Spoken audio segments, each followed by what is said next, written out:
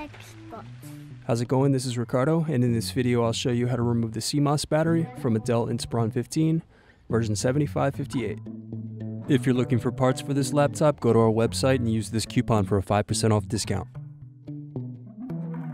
First, unscrew and remove bottom cover.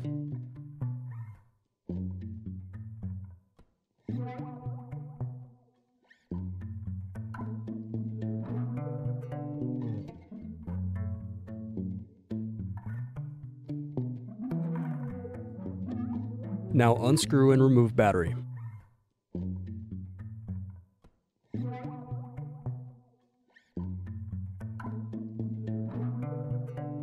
Then remove CMOS battery.